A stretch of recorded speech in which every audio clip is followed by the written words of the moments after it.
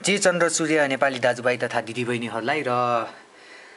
हजुरहरूमध्ये कोही नयाँ हुनुहुन्छ भने यस युट्युब च्यानलमा हजुरहरूलाई धेरै धेरै धेरै स्वागत छ। र यस युट्युब च्यानलको बारेमा भन्नुपर्दा सबै सी परीक्षा दिन लागेका विद्यार्थीहरूलाई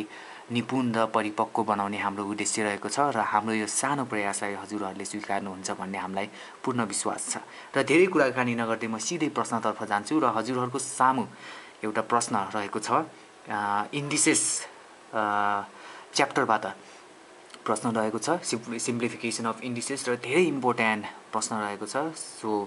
हजुरहरूले ध्यानपूर्वक हेर्नुहुनेछ भन्ने हामीलाई विश्वास छ। केही नबुझेमा हजुरहरूले यो भिडियो पज गरेर वा रिपिट गरेर हेर्न सक्नुहुनेछ।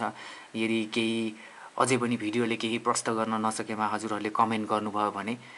हामी सायद हजुरहरूको त्यो जिज्ञासालाई चाहिँ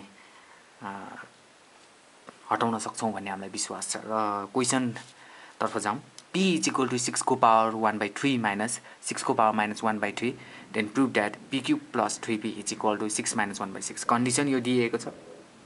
र क्वेसनमा p³ आएको हुनाले हामी सिधै केही नसोची सिधै क्युबिङ अन बोथ साइड गरौँ है त।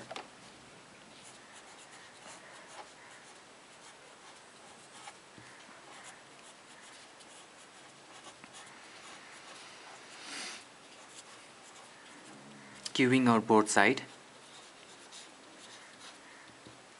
we get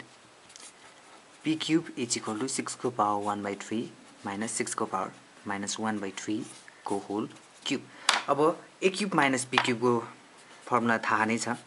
हैन? थाहा छैन भने म भनिदिन्छु। a³ minus b³ = a³ minus 3a² b plus 3ab² minus b³ हो। यो फर्मुलालाई हामी यसमा हाल्छौँ भने हैन, p³ = 6 को पावर 1/3 को होल क्यूब a³। यसलाई a र यसलाई b मान्ने हो भने हैन, यसलाई चाहिँ यसलाई a र यसलाई b मान्ने हो भने हैन, यो गर्न सकिन्छ यसरी। माइनस 3.6 को पावर 1/3 को होल स्क्वायर डट b 6 को पावर माइनस 1/3 को प्लस 3.6 को पावर 1/3 डट 6 को पावर माइनस 1/3 को होल स्क्वायर, अनि यो माइनस p³ छ, माइनस b भनेको 6 को पावर माइनस 1/3 छ, त्यसको होल क्यूब। अब और p³ = 6 को पावर 1/3 इन्टु 3 हुन्छ यो भनेको, माइनस 3.6 को पावर 1/3 इन्टु 2 हुन जान्छ यो, 1/3 इन्टु 2 डट 6 को पावर 1/3। डट भनेको साइन अफ मल्टिप्लिकेसन हो, नचुकिनु होला। र डट 3.6 को पावर 1/3 डट 6 को पावर माइनस 1/3 इन्टु 2 हुन जान्छ, र माइनस 6 को पावर माइनस 1/3 इन्टु यसमा 3 हुन्छ। और p³ = 3 र 3 काट्छ, त्यसैले 6 मात्र बाँकी हुन्छ, माइनस 3 डट 6 को पावर 2 इन्टु 1 2/3 हुन जान्छ, डट 6 को पावर माइनस 1/3 प्लस 3 डट 6 को पावर 1/3 डट 6 को power minus 1 into 2 minus 2/3 minus 6 को पावर 3 काट्छ, माइनस 1। और p³ = 6 माइनस 3 डट 6 को पावर 2/3 माइनस यो माइनस 1/3 प्लस 3 डट 6 को पावर 1/3 यो माइनस 2/3 अनि माइनस 6 को पावर माइनस 1। और p³ = 6 माइनस 3 डट 6 को पावर 3 लाइक टर्ममा हो, त्यसैले 3 2 माइनस 1 2 माइनस 1 हैन, अनि प्लस 3 डट 6 को पावर फेरि 3 लाइक टर्ममा छ, अनि 1 माइनस 2 अनि माइनस 6 को पावर माइनस 1। और p³ = 6 माइनस 3 डट 6 को पावर 2 माइनस 1 1/3 प्लस 3.6 को पावर 1 माइनस 2 भनेको हाम्रो -1/3 हुन जान्छ र -6 को पावर -1 और p cube is equal two 6 मैले यो दुईटाबाट यो -6 -1 लाई मैले यता ल्याएँ र यो दुईटाबाट म 3 कमन लिन्छु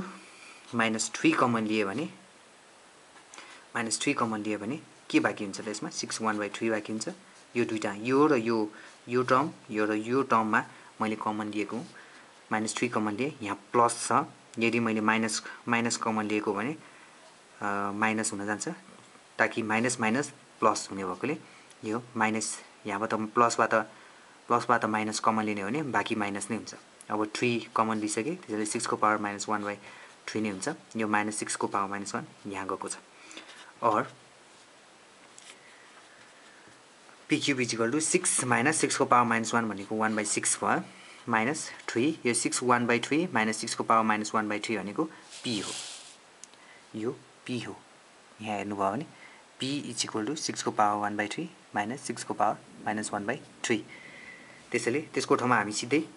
p नै हाल्छौं और यो -3p लाई लेफ्ट ह्यान्ड साइडमा लग्ने हो भने p cube is plus 3p यो -3p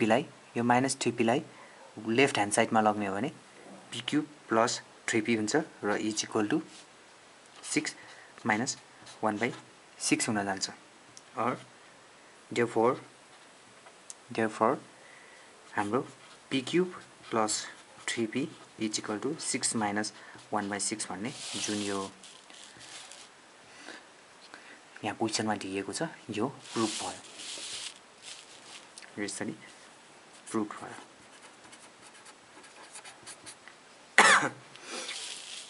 हजुरहरुलाई यो क्वेशन कस्तो लाग्यो र बुझ्नु भयो भने